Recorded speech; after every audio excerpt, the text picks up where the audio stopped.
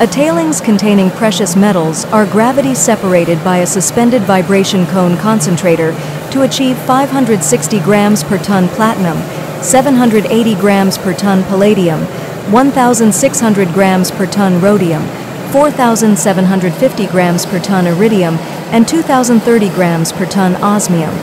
Firstly, the tailings are fed into an batch ball mill for wet grinding, which ends after 20 minutes to obtain microfine-grained minerals.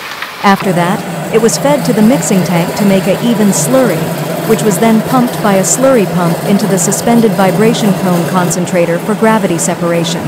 The tailings are fed from the center of the suspension cone concentrator to the sorting conical discs, which are spread out in a fan shape according to their specific gravity.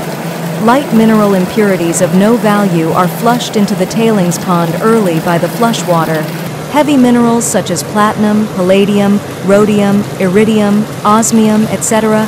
are not flushed into the concentrate pond by the flush water from the sorting disc until the concentrate area. Suspended vibration cone concentrator is a new type of gravity concentrator which is extremely suitable for separating the microfine-grained tailings again to obtain the valuable minerals inside them.